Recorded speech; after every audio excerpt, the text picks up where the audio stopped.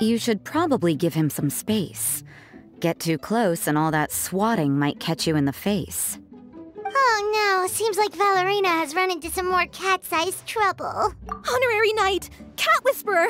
This big cat just barged in here after Snowball. He must have spotted her when she went out for a walk and followed her all the way back here. Easy, easy. No one's going to hurt you here. All those evil things, all those bad people who forced you to do whatever it took to survive, they can't find you here. You're safe within these walls. You're surrounded by good people now. Their constant hovering might get a little annoying, but it's all for your own good. Just relax. A life of leisure isn't a bad thing, you know. You just have to get used to it.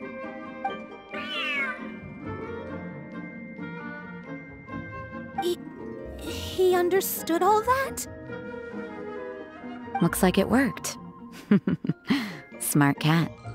Whoa, this cat is way bigger than the others.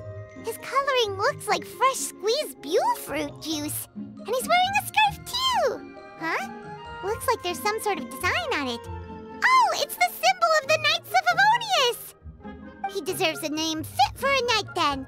He is pretty feisty. How about Sir Pouncelot?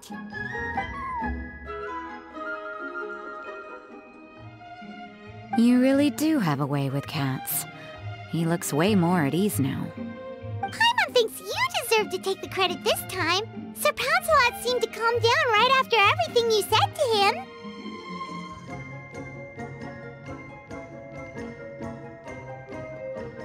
It doesn't matter to me either way.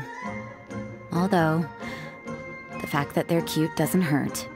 Let Paimon show you how to put Sir Pouncelot completely at ease.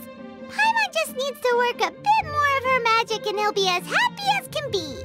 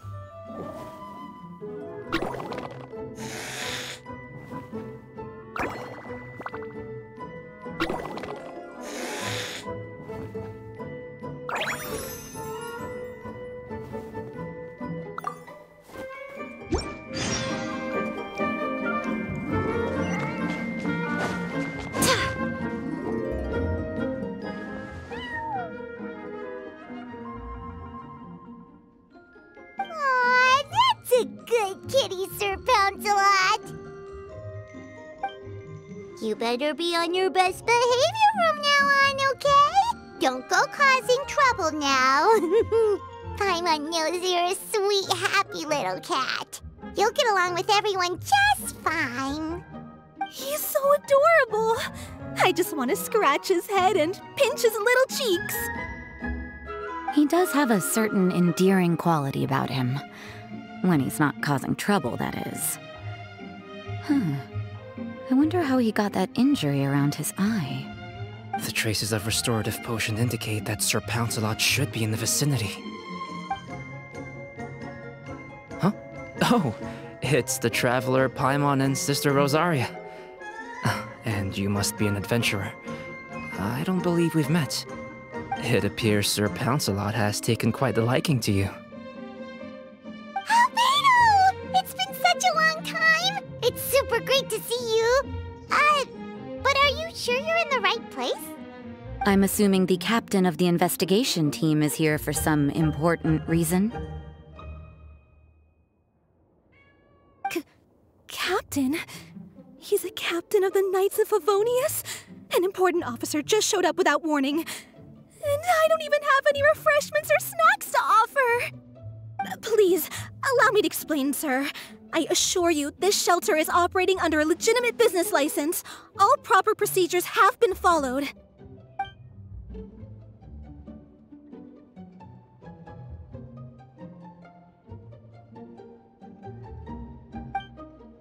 There's no need to worry. I was simply in the area helping my team address a small issue. Namely, the location of this cat right here. Not too long ago, Interim Team Feline Treatment Case Number 3, Sir Pouncelot, knocked out the weapons officer who was watching over him. He then fled and disappeared into the city. We knew we had to recover him as fast as possible.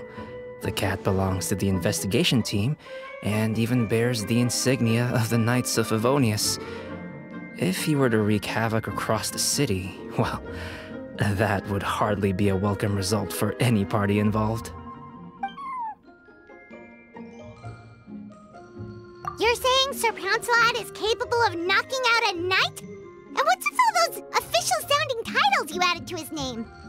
Interim treatment case something or other? Is there something else you're not telling us? Well, I suppose I should explain.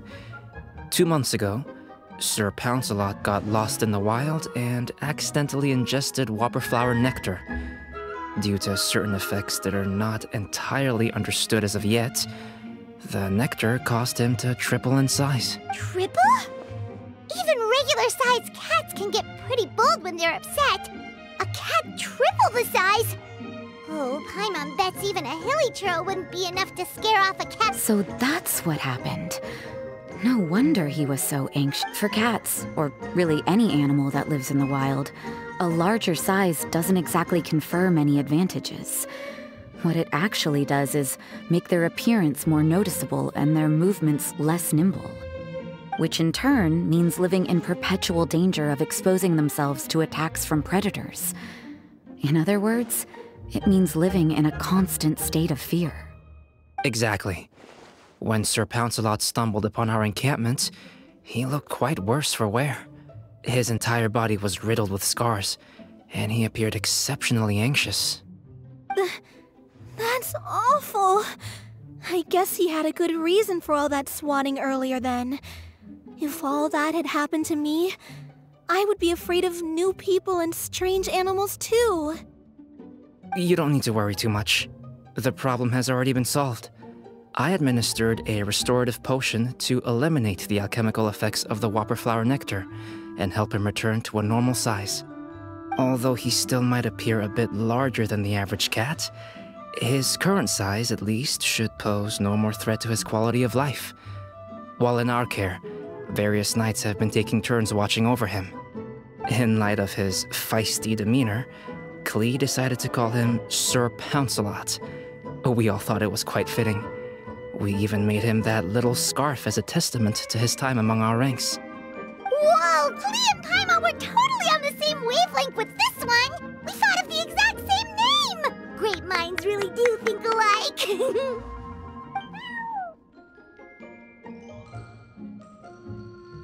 Sir Pouncelot's extreme level of anxiety and caution around people may be a result of residual trauma from the time of his transformation. You could say he was less than friendly towards the weapons and signals officers on our team. Klee wasn't around that much to entertain him either. However, it appears Sir Pouncelot has taken quite the liking to you. The knights on my team would never have imagined that he could warm up to people like this. Well, they are our dear cat saviors after all. The famed honorary knight and Paimon the cat whisperer. No matter how feisty or frightening the cat, after a few minutes with the traveler and Paimon, they'll be as sweet as can be. If that's the case, then I have a question for you both. Would you be willing to adopt Sir Pouncelot? Wait, really? But doesn't he belong to your team? Well, we did take him in, but it was simply out of necessity. We were always planning to find him a permanent home after his condition became more stable. The investigation team is no place for a pet. We are a combat unit after all. Any knight he got close to would have to go on assignment eventually. It's hardly appropriate to just leave him at camp, and bringing him on our missions would only frighten him further. All good points. He's been through quite the ordeal already. For a creature like that, it's best to keep him away from potential triggers. That way he can slowly recover in peace. We could set up a nice cozy little home for him in the Serenity Pot. It has everything he could want, and most importantly, no monsters.